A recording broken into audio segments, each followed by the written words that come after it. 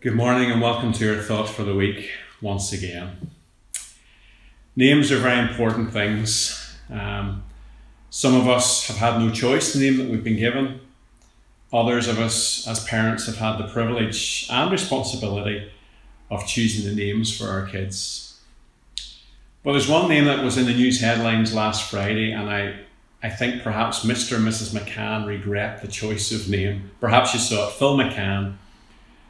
Poor guy was pictured there on Friday morning in the forecourt of a petrol station in Stockport, I think, reporting about being unable to fill his can with fuel.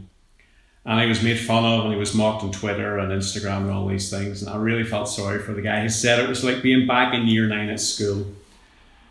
So names can be good, names can be difficult, but names are also important when we come to the Bible. Adam was called Adam because he was the father of the human race. Abraham was called Abraham because he was the father of many. So names are important, but there's one name I want us to think about for a few minutes this morning. It's almost a title, and it's the name Christian. And that word, being a Christian, conjures up many, many images in people's minds today. For those outside the Christian church, for those who have not had any opportunities to understand more about Christianity, a Christian can be seen as a very negative thing. And that's unfortunate. But what's interesting about this word Christian, or this name Christian, is that it wasn't something that the Christians chose for themselves. Those who follow Jesus were described as saints or believers. Jesus didn't even use this name for themselves. He didn't use this name to describe those who followed him. It was others who gave this name to the followers of Jesus.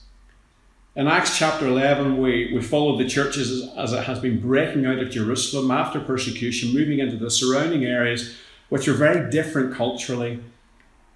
And the gospel came to the city of Antioch. And in chapter 11 of Acts, verse 25 and 26, we read these words. Then Barnabas went to Tarsus to look for Saul.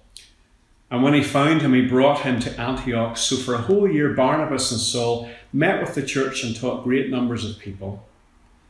And then we read this phrase, the disciples were called Christians first at Antioch.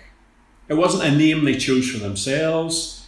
It was a name given to them by the society in Antioch. But why a new name? It's helpful for us to understand a little bit of the culture, as always, and the context. Antioch was also referred to as the world in one city. It was a large cosmopolitan city with diverse cultures and languages, diverse people, and it was often divided up into little subgroups. Not quite ghettos, but little residential areas where people of a like mind would stay together. And it was a city known for its division and diversity. And into that context, the good news of Jesus came as those who followed Jesus came to settle there and live out their lives. And the church of Christ in Antioch began to break down these barriers. There was no Jew or Greek, there was no male or female, there was no rich or poor. Everybody was one in Christ, as we read later on in the letter to Galatians. So from all parts of the city, as people looked on, they found that those who were followers of Jesus were different. They weren't like the other religious groups that kept themselves to themselves, and so the need for a new name.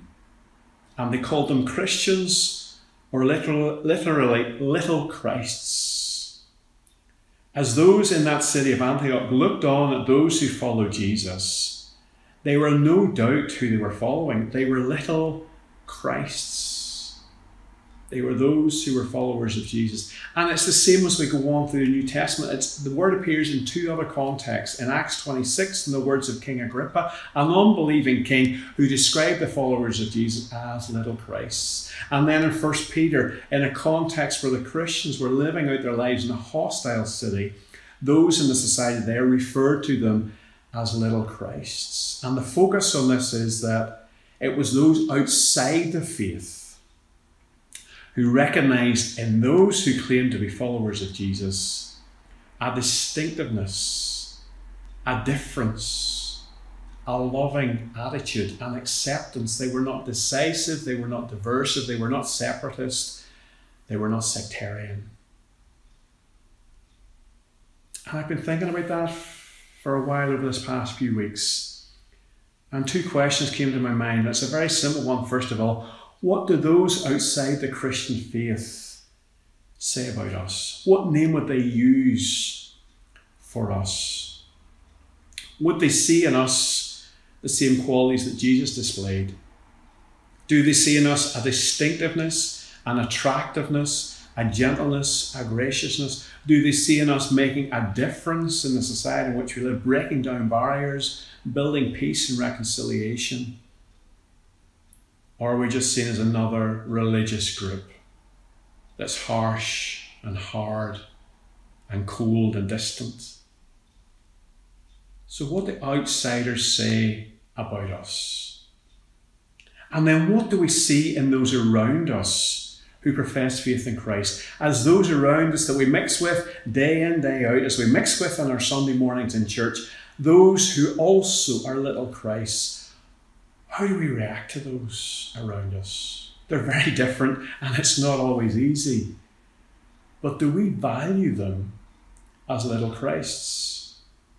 Do we see them as those who have been loved, accepted, redeemed, forgiven, being made new but not quite the full article yet? People in who God has began a good work and will bring it to fruition. But in the meantime, there's still a few rough edges, a few rough bumps that need to be knocked off, just as there are in each of us. Are we able to forgive them as we have been forgiven? Are we able to show mercy as we have been shown mercy? Are we able to love them unconditionally as we have been loved unconditionally? Or do old hurts, family feuds, things from the past make us separatists in our attitude to those around our own fellowship?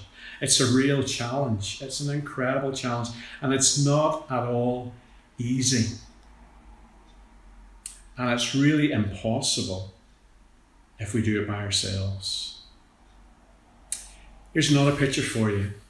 It's a picture of a banner at a church I was visiting last weekend. And you'll see there's another name, the name of Jesus. And surrounding the name of Jesus in the middle are all these other titles and names for Jesus. I'm not going to read them all, but look at a few of them. King of Kings, First and Last, Deliverer, Cornerstone, Prince of Peace. You see, if we try to live as Christians without Christ, we will never be able to do it. We can only do it as we come to Christ and allow him to transform us by his word and fill us by his Spirit, so that we don't do this in our own strength, but we do it as Christ lives through us.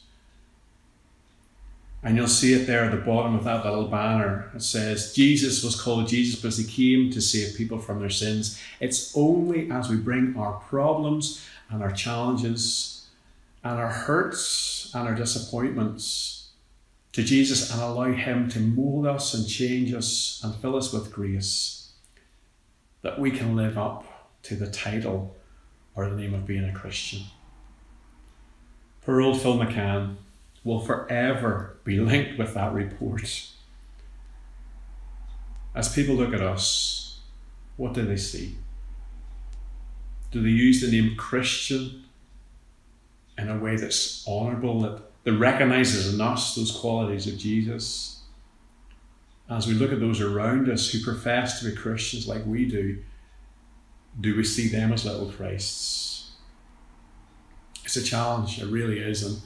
And this week perhaps I can encourage you just to pause for a minute and think about that name and just prayerfully come and ask God to help you where you're struggling.